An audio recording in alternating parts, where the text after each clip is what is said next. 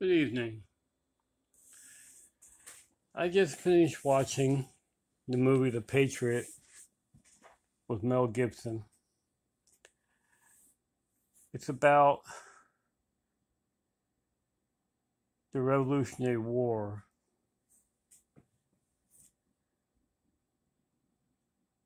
The war which we embarked in to become our own nation.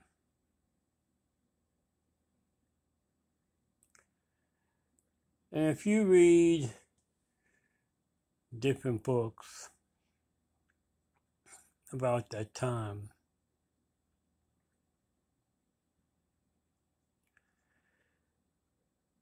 it is believed that there's a story when George Washington was at Valley Forge in the midst of the struggles and the depths of that winter when they were cold and starving, that he had a vision from an angel which told him that America would prevail, that they would win the war and America would become a great nation. See, at that time,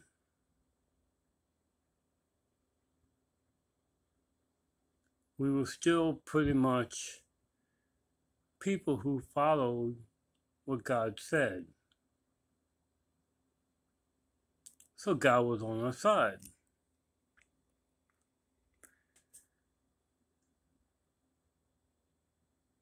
Then, of course, after that, in 1812, the British tried to do it again,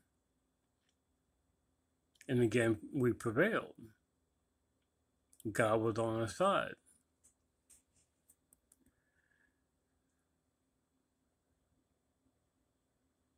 Then came the war between the states,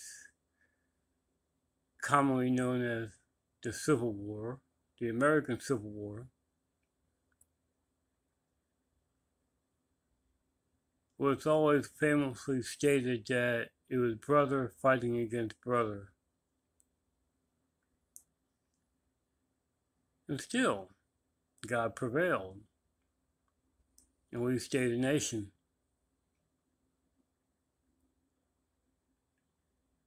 But Satan had a trick up his sleeve, and as sure as the war was won, a Confederate sympathizer, John Wilkes Booth, decided to have a little play of his own by assassinating the president. There was actually other people they were going to try to assassinate, but those did not become what they expected. But the fact that they were able to kill Lincoln greatly changed things. Because if he had lived, his plans for reuniting the South back to the Union would have been much different than the Reconstruction that followed after his death.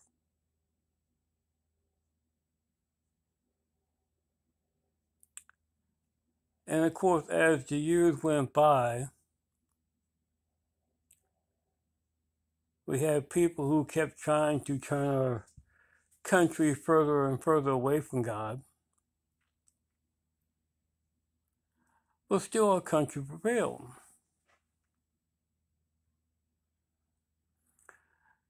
Then, of course, in the 1960s, when I was in elementary school, I remember vaguely kindergarten, but in first grade, I still remembered that they still had prayer and Bible reading in class. And the principal was the one who always read the prayer over the loudspeaker, but the teacher would pick a student each morning to come sit by her desk, and she would read whatever the Bible verse was for that day. And I remember that it always felt like an honor when the teacher picked you to sit by her desk when she did that. But then the next year it was gone because an atheist decided that she didn't like that in the school, so they took that up before the Supreme Court, and next thing you know, no more prayer in the schools.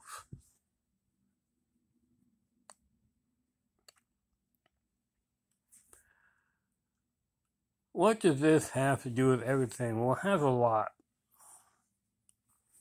Back in, I grew up during a time when we were taught to respect law enforcement, respect our military, and to love our country. We were taught to love our flag, which was a symbol of our country. Then, of course, during the anti-war movement during Vietnam, where you had people who were burning the American flag as a right of protest, because they said it represented the government. Well, that is a completely false assumption, because nowadays you got people who burn the flag and they're saying that the Constitution gives them that right as they mean to protest.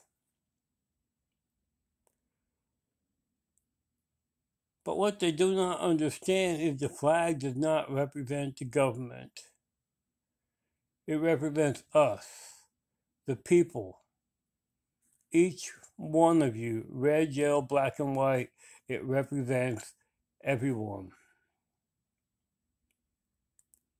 So when you're burning that flag or spitting on that flag or trampling on the flag, it has nothing to do with the government. You are spitting, trampling, and burning yourselves. This flag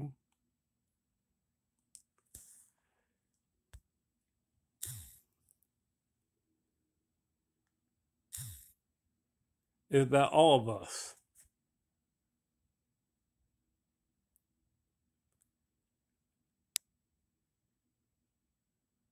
The 50 stars and 13 stripes is for each living one of us. Back in the Revolution and the Civil War, that was back during a time when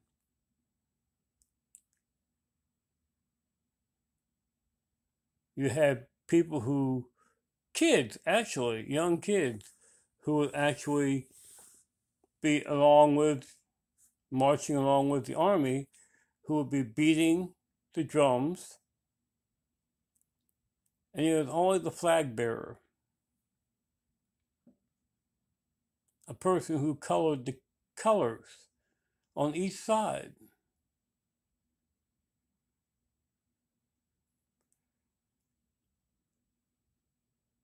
And especially during the Civil War, one of the people who won one of the first Medals of Honor was a black soldier, who I will have to come back later and tell you who that was. But there's a black soldier who was carrying the American flag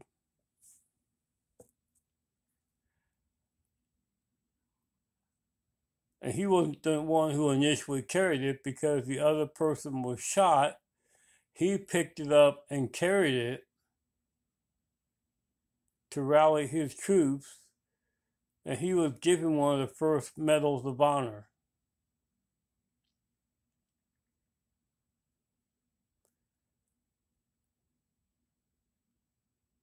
So what does this mean? Well, number one, if you looked at the state of our country today, despite what our so-called representatives in government, I refuse to call them leaders because they do not lead, but what our representatives in government say is completely different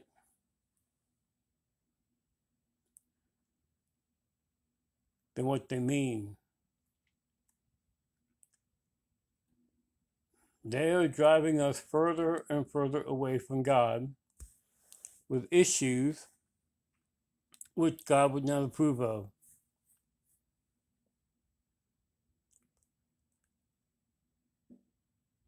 You have the Catholic Church who says that they refuse to give communion to the President of the United States because of his stance on abortion. Why does this make sense? Because when the disciples brought, when the people brought children to Jesus and the disciples tried to push them away, Jesus said not to do that. He said it is better for someone who tries to cause harm to children as if they hung a rock around their neck and threw them in the water. And by abortion, you're basically stopping that child's life before it even has a chance to begin. But that's not what this is about. This is about putting God first back in our country. He said that if we are to be with him, he would save our country. He would save our land. We need to be putting him first above everything. I fail on that all the time, but I know it needs to be done.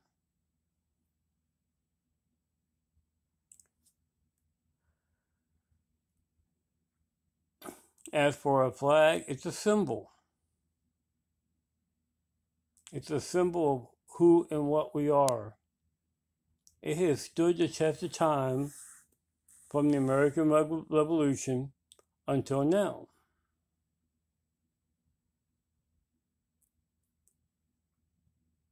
We have people who have proudly served our cause who have died under that flag.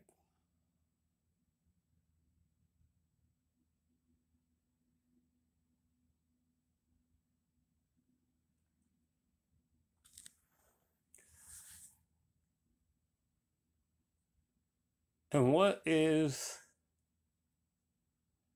important about that?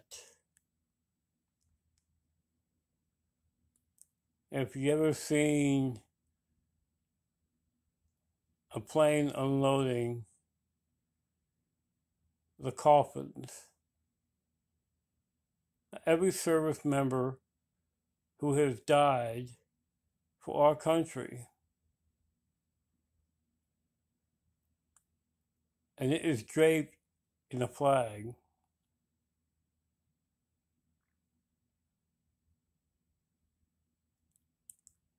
I shouldn't have to explain that to you. People say, well, I support our troops, I support our veterans, but I don't support our government. And that flag stands for government. No, it doesn't. The flag stands for us as the American people. Right now, our government has had us so twisted up, it has us so far split apart, it's not even funny. We're supposed to be the United States of America. United. That's the key word. And regardless of whatever party you belong to, we are all on the same team. We are all Americans, except for those who are illegal and refugees. But even some of them are trying to become Americans.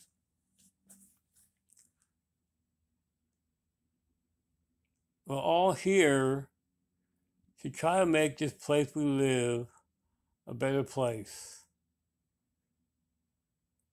But to do that, we need to put God first, and He will show us the way. If that doesn't happen, then I can guarantee you that He is coming back real soon, and He is not going to be happy.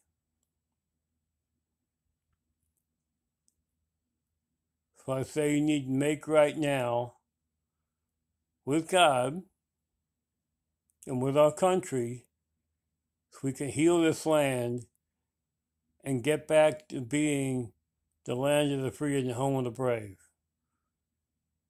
God bless America.